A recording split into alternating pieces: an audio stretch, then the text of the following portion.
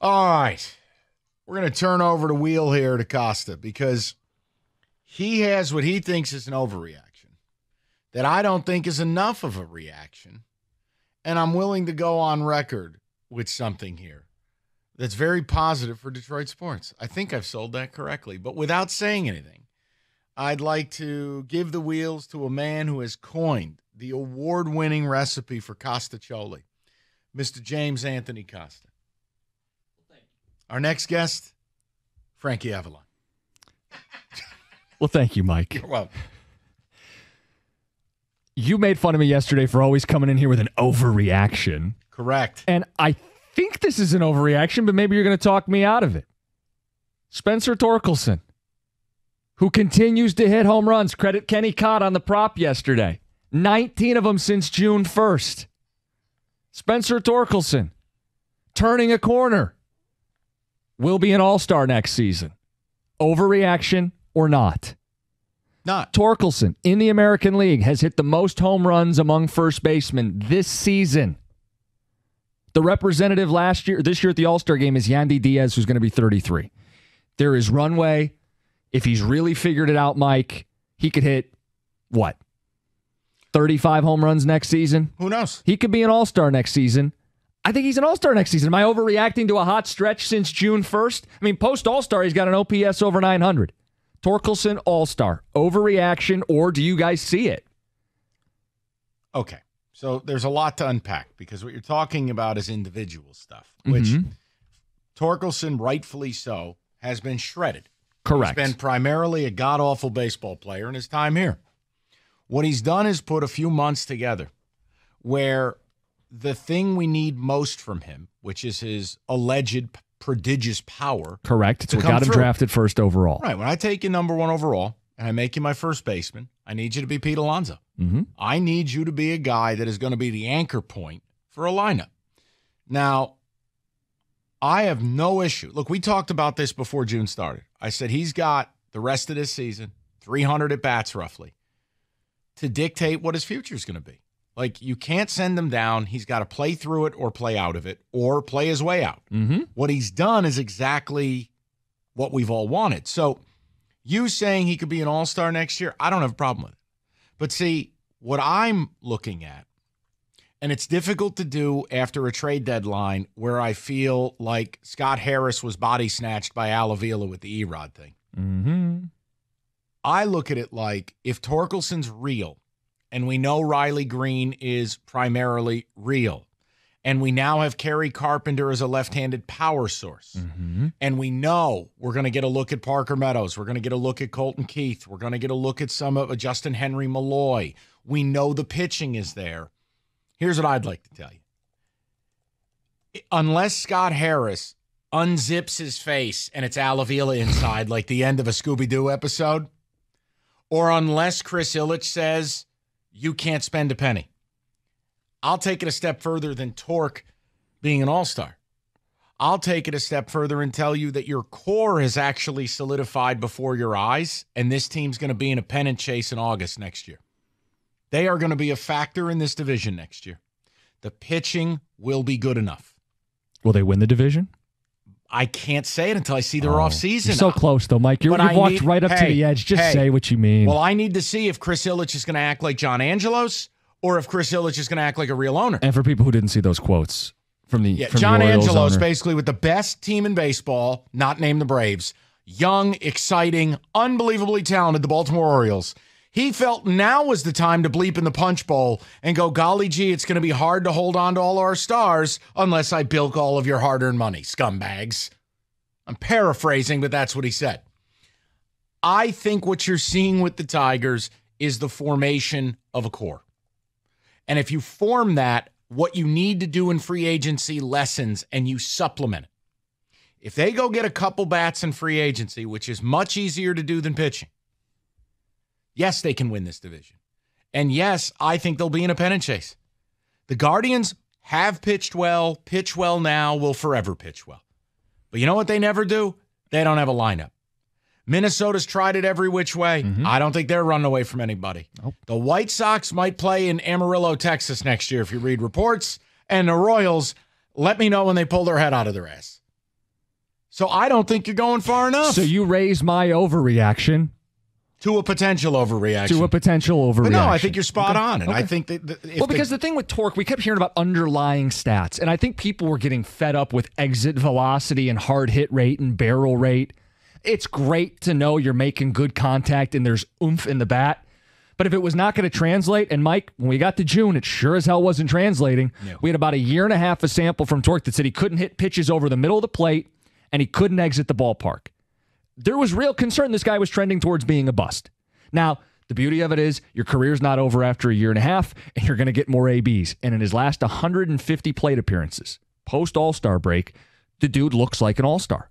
He looks the part. He looks like he's turned a corner. And if this is real, if this is legit, if the underlying stats were the precursor to what the reality is, this guy can hit. Your 2-hitter is Riley Green. Your 3-hitter is Torkelson. Your 4-hitter is Kerry Carpenter. He's insulated. That's the other part. Left-handed power, right-handed power, on-base guy who could take a walk, who's got doubles power. Yep. 2, 3, 4 are your core.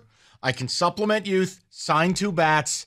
They can contend for this division. Well, think about this. Green could be an on-base monster, right? Great eye, draws pitches. You get him on base. Now Torkelson has to get pitches to hit. Pass the baton. 2, 3, 4. They're starting to put a lineup together. I don't think it's an overreaction at all. There are a lot of things I'll make fun of you for. That ain't one. Torque is an all-star. This team competing. Wait, you said competing. Competing in the Central? No. Winning the Central. Penn and Chase in August. That's a very specific thing. Okay. That's taking it another level up from what we saw this year. And I'm not talking about 7 games out. No, I'm talking about you're in first or within 3 or 4 games in August next year. I could see them be a factor in this division next year. I mean, that's not that big of an overreaction. What are they, like 8.5 back right now? You're saying shave it in half? I mean, cut it in half next season? Yeah, a little more than that, but yes. Yeah. Yes. Hey, look, there's a big question. I also don't believe every team in this division will basically be under 500 for 4 months of the year. The other question is what's happening with Eduardo? Because that's been the real source of pessimism, is if this guy walks for nothing, are you replacing that? They don't need him. They don't need him. They don't need him. You want to run that by me, how they don't need him? Just so we're on the same page as friends? They already have a left-handed pitcher who's going to be every bit as good, if not better, than him and Tarek Skubal. Okay. And they're loaded with pitching. They are. I'm not trying to be like Tigers won't be good guy. I'm just trying to understand where you're coming from. First of all, I'll never accept that Scott Harris allowed that to happen at the deadline. Ever. I was on vacation, but I don't have to accept it. The point I'm making is whether if it happens while Mike's on vacation, it doesn't happen. Yeah, that's right. It's not real. Alternate reality. But no, I feel like they actually, in very short order, could get good. And Torkelson and Green and Kerry Carpenter being the mythical guy. We always talk about good teams and how you got to find a guy. You got to find an unheralded prospect, or you got to go to the gutter and find somebody else's garbage, and they have to become good. Well, Kerry Carpenter's not some huge prospect. Kerry Carpenter's not some first-round pick. It's like an 18-round pick or something. Right. My point is, he's the best left-handed power you've had in quite some time. And I don't think it's going anywhere. So that's real. And finding some pitching, finding Foley, finding Lang, having a back end of a bullpen, having starting pitching. Hey, maybe Casey Mize comes back, and if he slots in as a good number 4 in this league, not a 1, not a 2, not a 3, but a 4, gives you 150 quality innings. The point I'm making is it's totally okay to criticize these guys when they're ass. But when they're good for long stretches, it is not an overreaction by you or any Tiger fan to say, you know what, I believe. That's the whole point. It's why I get so mad at people with Jared Goff. You know, if the guy's bad, say it. Don't make excuses. Just say it. But when someone's good, like Goff over the course of 24 games has been a Pro Bowl quarterback, believe. Otherwise, why do you watch this crap? Get a new hobby. Turn on PBS or something. I don't know. Like, just Torkelson's power is what we've waited for. I don't need him to hit 320. I don't need him to have an 1,100 OPS like Barry Bonds. I need you to hit 40 bombs. And how we fill in what happens outside of that determines how good you are. But if you're not hitting for power, you are useless to me. Well, I'm willing to overlook some of the stuff in the field, right? He butchered a ball yesterday. I'm willing to overlook some of that if this power is real, right? I mean, that's the whole deal. Is as a first baseman, ideally you can put a guy with a great glove there, but you can get by with a guy who's not a great fielder at first if he consistently leaves the ballpark. I agree. You've got 3 spots in that order that you have to have some power. third base is one, first base is one. Corner outfield at least one. Yeah, and you know what? It's becoming this way. The shortstop position requires not that you can just hit. You need some power. So I don't think it's an overreaction. But then again, I'm realizing I'm in a town that I don't think cares. But I'm not going to allow you to be like, nah, maybe I'm being unreasonable. You're not. Just like I thought it was stupid when people defended Tork till the end, and he was horrific. Now, the kids played good ball for 60 days. Talk about it. 90 days almost? Talk about it. That's okay. If you're going to hit with this kind of power, here's your bouquet. You're a part of my core. And again, to be an all-star next season, who are the first basemen in the American League? Like, Kenny, your boy Vladdy's he's having a down season. Where's he been? He's had a terrible. I want to talk about that. No power, no average. I mean, 260 isn't what you paid Vladdy for. I won't get into Blue Jays radio. Okay, that's it. My point is, he could be the best first baseman in the American League as early as next season. What's the deal with Marner, 248? Bo Bichette radio coming up next. Bo Bichette's great. Don't get me started on Bo Bichette. I love Kenny, Bo how about Bichette. this? We The won't. team never should have given away Lourdes Gurriel. Okay. All right. George Springer's overpaid. David, do you have an opinion? What's the deal with Manoah? All right, we're good. David. Yes, my opinion is if, and this is a big if, they decide to actually spend a little money. In my head, you don't even have to spend a lot. Just get a couple bats. That's right. Get a pitcher, and they can compete. That's it. Now, you talk about World Series stuff. That's different. That's not what we're talking about here. No. But just competing in the division, yes, a few bats and a pitcher or two, and yes, you can compete. My issue is, will they be willing to do it? That's my issue with the Detroit Tigers. But I do like what the core they have. I do like what Green's been doing. I do like what I especially love what Tork's been doing, because from the beginning, I kicked him to the curb. I was done with him, and I know it was way too early. I just wanted instant gratification. I wanted to see the success, and I didn't see it. Now I am. I like the core of Carpenter and Green and Tork. I love it. Yes. Now let's compete. Well, that's where the owner has to step in. I mean, you could sit here and go, well, we're going to show ultimate patience and give a youth movement more time. What I'll tell you is it should be both. That guys like Keith and Justin Henry Malloy, et cetera, those guys can hit 6th, 7th, 8th. It's fine. Spend a little money.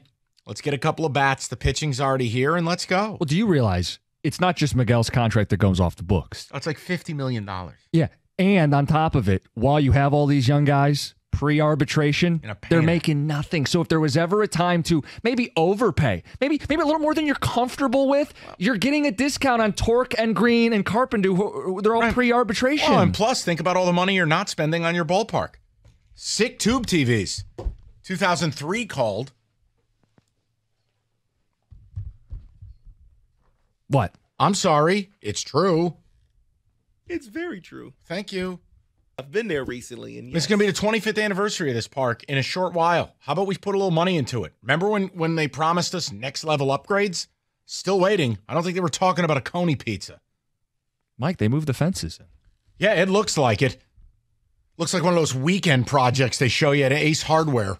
Hey, I built a deck in 6 hours. No, you didn't. That's a pile of lumber. I just get tired of it. I get tired of substandard. This is an iconic franchise.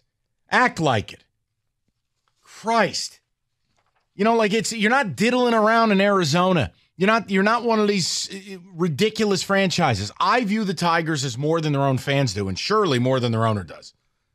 Yeah, spend a little money, they could contend next year, and Tork could be a big part of it, because the one thing that is very difficult to find is cheap power. If you got guys who can hit 35, 40 home runs, you do everything you can to hang on to them. That is how this game is played. Now, the rules changing, the ability to steal more bases, different things, yes. But the centerpiece of your order, there is no legitimate baseball team that's going to win a World Series that does not have big power in the order. You got to have it. Well, it's as simple as this. Do you want to have 4 singles to score a run, or do you want one swing of the bat? I mean, it's just harder to win if you need to single people to death. You can't fake that. You can't eke out a run every once in a while by grinding it out. That's not a sustainable way to win. No. Torque answers it. That's it. And that's where I don't think you're overreacting. 248-539-9797.